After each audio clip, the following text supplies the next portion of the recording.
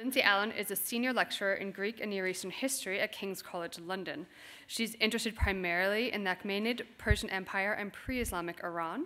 Her work explores the text and material culture of Achaemenid kingship and the history of scholarship and reception, particularly in relation to Persian history, the ancient Near East, and Alexander of Macedon. Her most recent publication explores the reception of pre-Islamic culture, specifically Persepolis reliefs in 17th century Iran. She is currently working on a catalog of stone fragments from Persepolis removed from the site since 1700. And we'll be hearing a little bit more about that today. So welcome, Dr. Allen.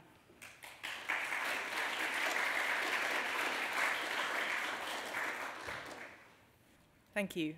Okay, so today I want to pick up on really many of the themes evoked from this morning's conversations and with Maury Kursel's keynote yesterday, and talk about the mobile and mutable value of a series of fragments of stone from Iran that came to the City Museum of Cincinnati, the Cincinnati Art Museum. Is CAM an abbreviation that you guys use? Okay, CAM acquired these three pieces, which also represent the parts of three human figures, originating in the site of Persepolis between 1951 and 1961.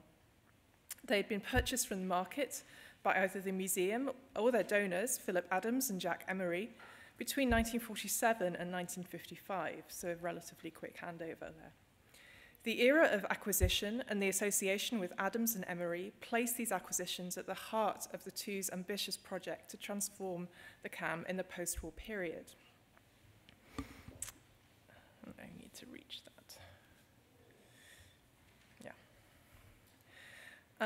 Before I take you back to the source of the fragments that I'm talking about, I want to start with that transformative period and at the same time acknowledge the many years of collaborative assistance I've received in Cincinnati while researching this collection, both before and after a Titus Fellowship at UC in 2014.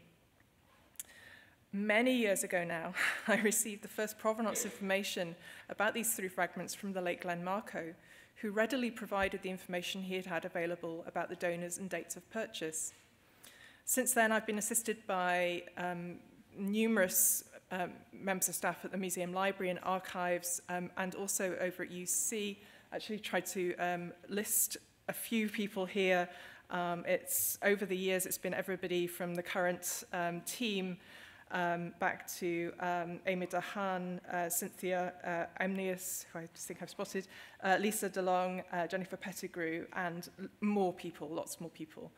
And in particular, Jack Davis, Kathleen Lynch, and Anne Santon offered a lot of support and advice at UC, and one of the pieces of information I'm going to be showing you now was provided to me by Anne Santon, so thanks so much for that.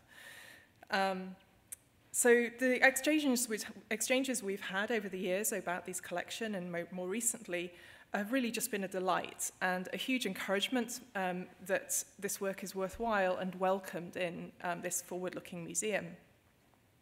So I'll try and take a streamlined journey through three to four stages of information in today's talk.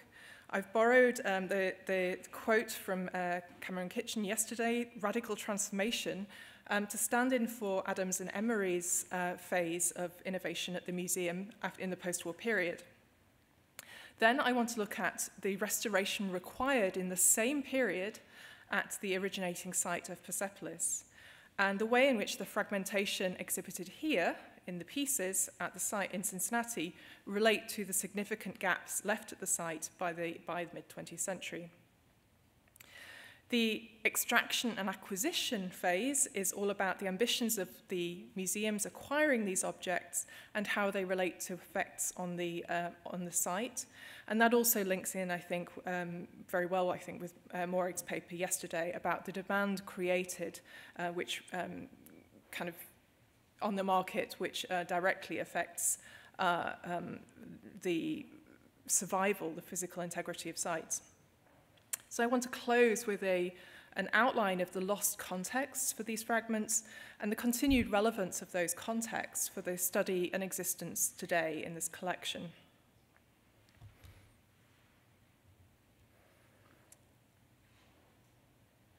So as I mentioned yesterday, Cameron Kitchen repeatedly evoked the phrase radical transformation to describe the ongoing innovations here.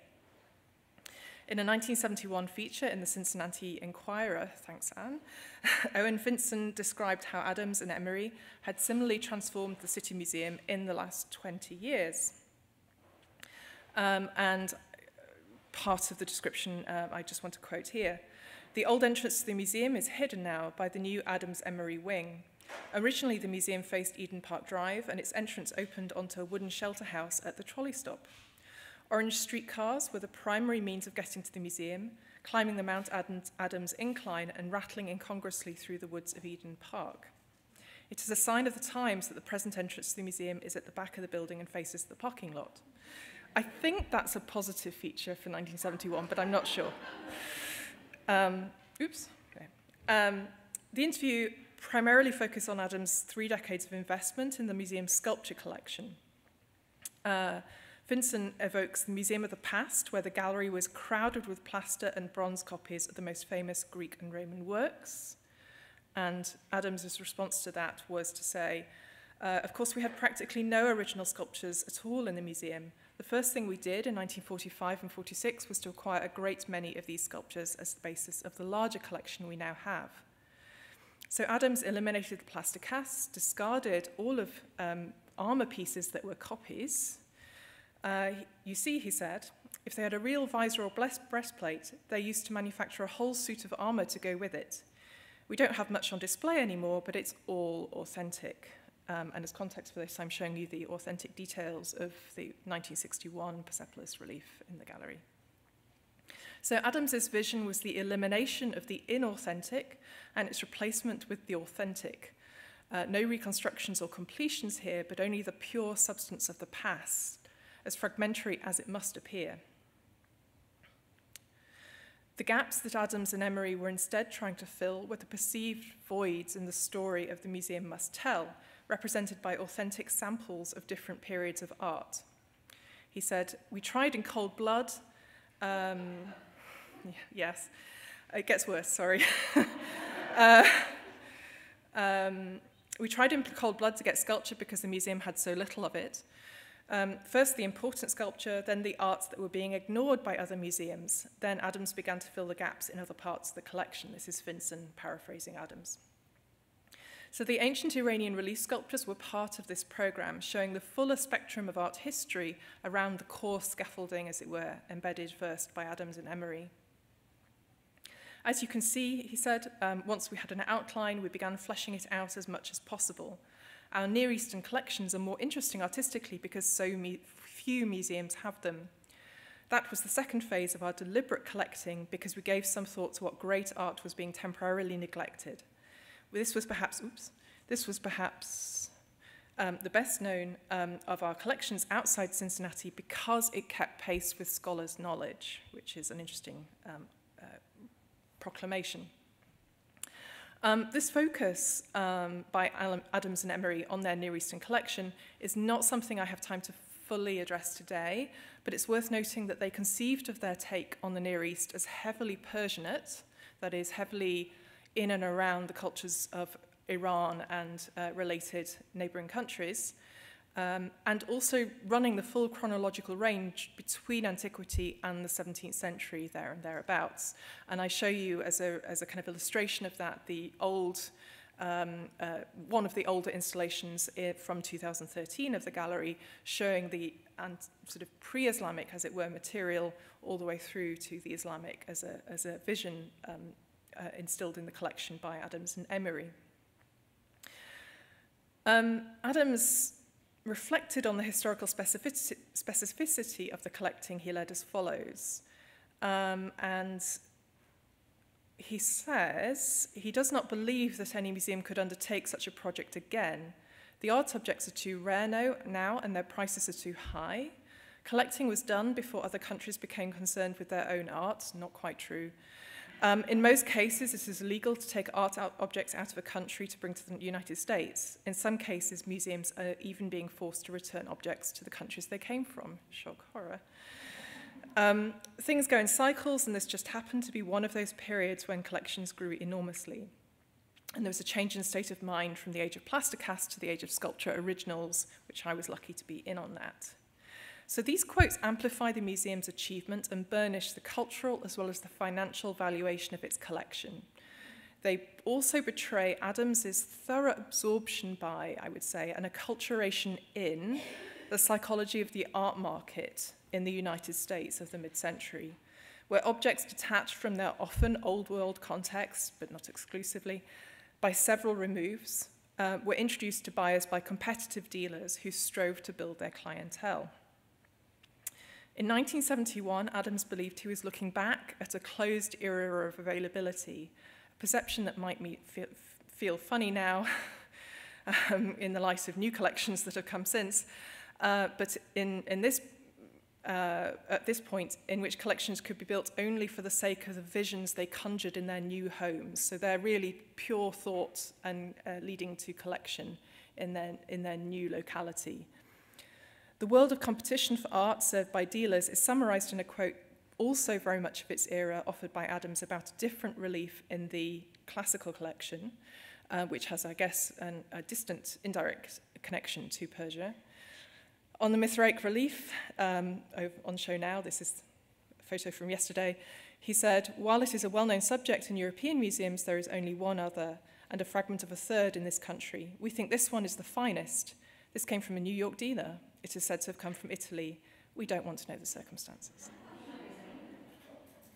So today, I will be talking partly about those circumstances in the history of the Persepolis fragment and reflecting on what additional depth it brings to the encounter between them and the modern Ohio metropolis.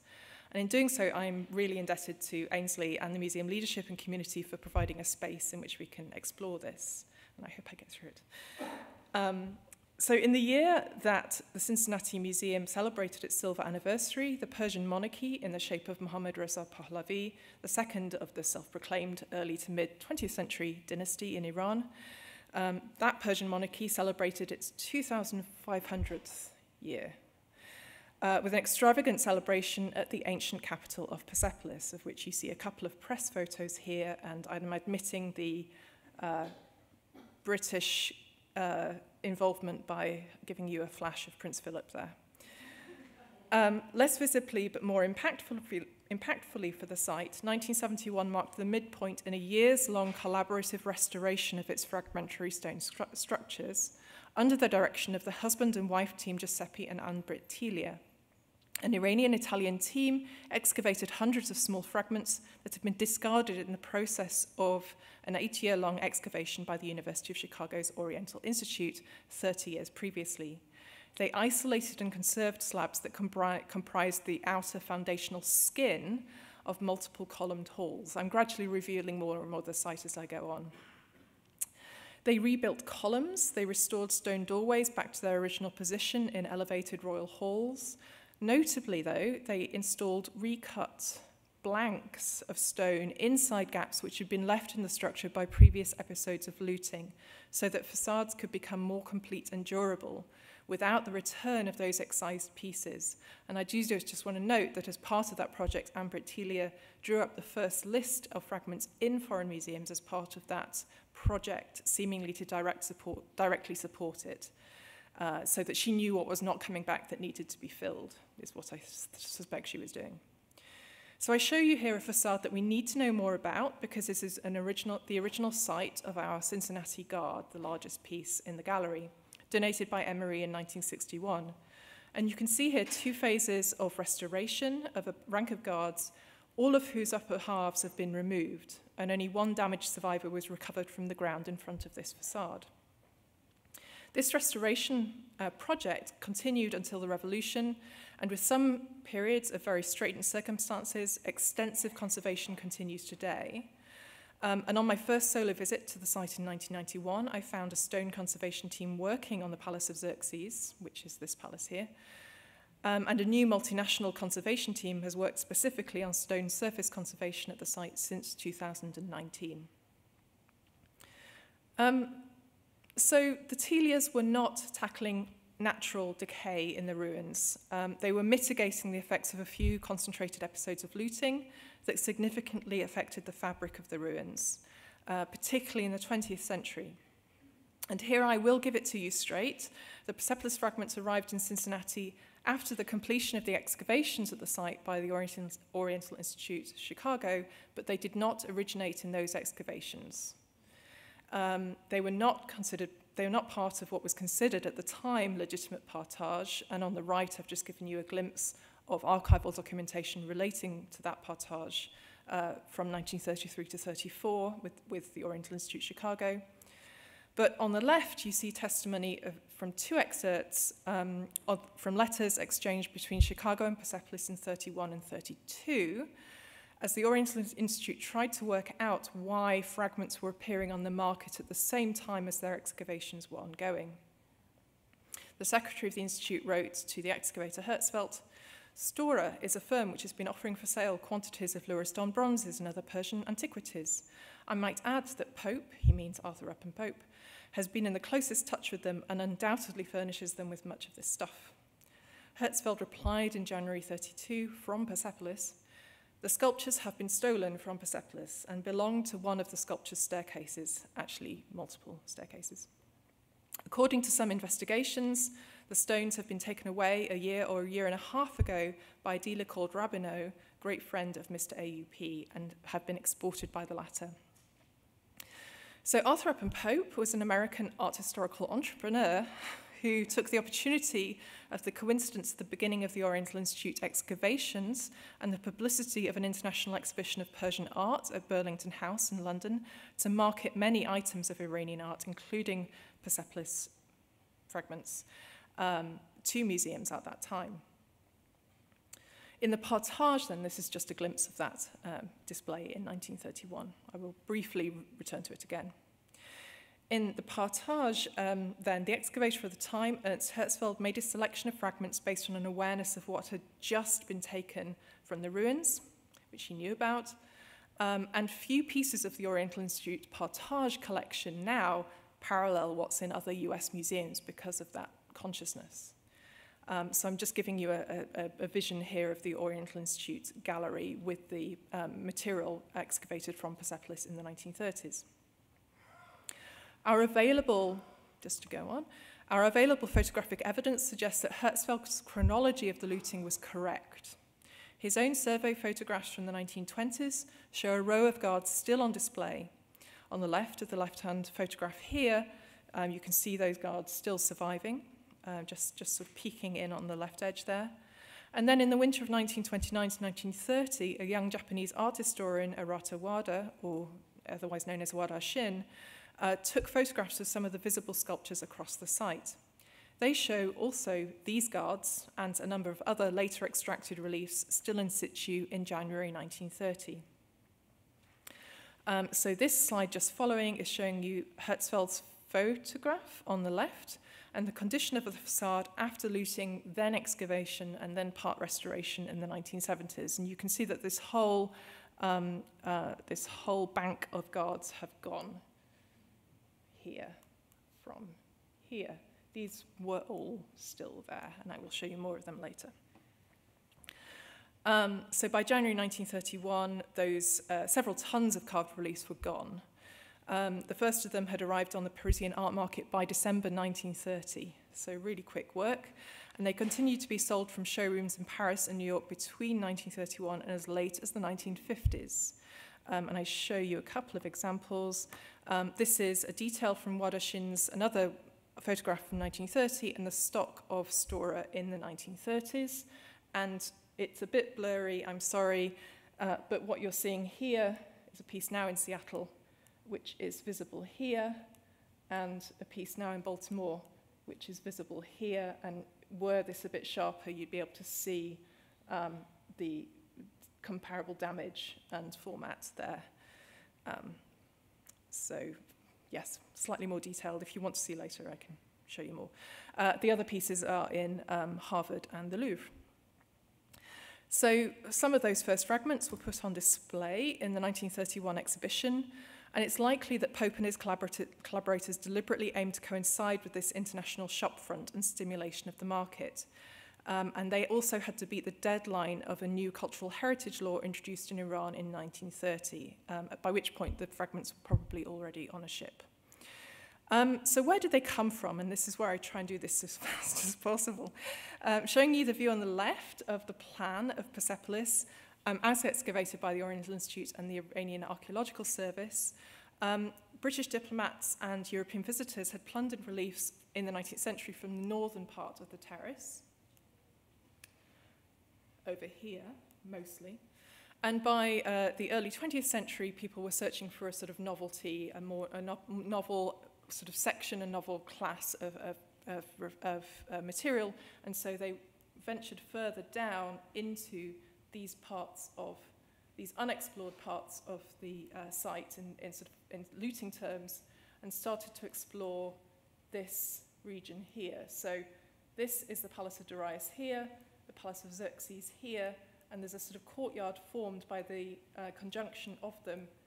And this is where our looters had a little stroll from about here all the way around the staircases and just basically dug where they could in this accessible bay created by the excavations. Did Cincinnati buy the first pieces that no other museums were covering? Not quite. This is merely a pattern to show you where the first acquisitions were made, which were a number of private buyers, plus Boston, Detroit, Kansas, Yale, New York, Baltimore. This is the City Museum, not Walters, Seattle, etc. And Ohio comes a little bit later in that phase, and here are our Cincinnati pieces here, then donated to the museum. So what happened with the collecting and buying pattern, was that there was an initial influencer stage centered around the institution of Harvard, more or less, and then a sort of a Midwest phase of dissemination outwards. So from the earliest parts of the dissemination, this is a piece bought for Boston Museum of Fine Arts by Arthur Upham Pope in 1931, in spring 1931, and it is from the other side of the same slab that the Cincinnati piece comes from, which is here. So we are on the south stairs of the Palace of Darius, and this is a photograph you guys might be familiar with, of me showing the corner of the south stairs here as the location for the Cincinnati stairway figure, who would have been in a series of figures moving upwards. Here his neighbor has been mutilated, and he would have stepped onto this step here and had somebody else behind him. So this is a collective sort of three-dimensional space in which he comes from, and his neighbor is currently in Germany here. So you can see a whole series. And this kind of is quite extensive. This slab, which I've just shown you the inside of to show you the location of the Cincinnati piece, itself was disseminated and became a whole series of museum artifacts, and has been, fully disseminated and fully kind of, unarticulated. The same thing happened to the neighboring and larger staircase of the Palace of Xerxes. And this is, I will try and condense this because I'm going to run out of time. It's the west facade here. And one of the things I did want to mention about the Palace of Xerxes is that everything is twice the size, twice the inscriptions. So there was a sort of notion of generational succession in the development of the structures at Persepolis, which I find interestingly paralleled in the development of the City Museum in its remote location. And here again you can see these guards in situ in the 1870s and published in 1880. And here is the Cincinnati Guard and his neighbors who are in Boston, Harvard, Cambridge, Harvard, and New York, in Cleveland. And here is the neighbor who was restored as a sort of mutilated survivor by the Teliers in the 70s. So that was the market demand directly served. I'm going to skip over the question of where the third piece is from, but he seems also to be from the Palace of Xerxes, and his neighbor may have originally been the Dayton fragment that we are looking into, I think, in an ongoing way. And I think what I just want to show you here is the way in which these pieces all evoke a space, an original space in the site of Persepolis, in which the Palace of Darius liaises with his successor, the Palace of Xerxes. And the disarticulation of these pieces really removed them from this chronological and dynastic arrangement, and the fact that they, in fact, were about solidifying a sort of social group or a set of social groups at the head of a large empire. I want to finish now with a couple of evocations. One is to contrast the sort of exotic hall of treasures that the gallery used to represent, which I have a fondness for because of its sort of spread through time, and to contrast that with the kind of bright light of truth that I feel like you're bringing to the articulation of the collection in its new presentation. And finally, something I haven't shown you enough of, the site in its living, socially kind of generative, energetic form as it is today. These are immediate shots from the Nowruz period, which is the site's busiest period in Iran, when everybody piles in to go and visit Persepolis. You have a guide giving an introduction to the reliefs at the Upper Dana, one of the main halls here. You have a crowd in front of the site museum here, and you have a performance in front of one of the main public, as it were, open areas here on the northern end of the terrace. So this is a lively and inhabited, as it were, site. And I will close with a view of the grand entrance. Thank you very much.